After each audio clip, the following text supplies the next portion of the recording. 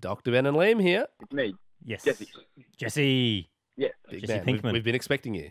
Could I please know that if it's raining and you see there's dry patches underneath the trees, but then you go stand under the tree, you can see straight up to the sky. How come you're not getting wet? Well, it's because rain doesn't fall everywhere. It's a raindrop. So there's a part of the ground where it won't hit. Over time, lots of raindrops will hit all the spots on the floor. Also, you got to think the tree is taking in a little bit of that moisture. The chances of a raindrop getting through the gaps within the leaves of a tree are very, very small.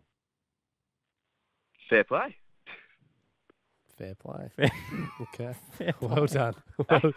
I rate that. Well done, Dr. Ben. Newton's, he was sitting under the tree. The Yep. apple fell into his hand. But you didn't think about those little Gravity. gaps. Didn't between think the about leaves, those gaps, did he? He's a bit of a dickhead, in my opinion. Thanks, mate. Thank you. Hooroo. Dog poo. On your cob. Catch you later.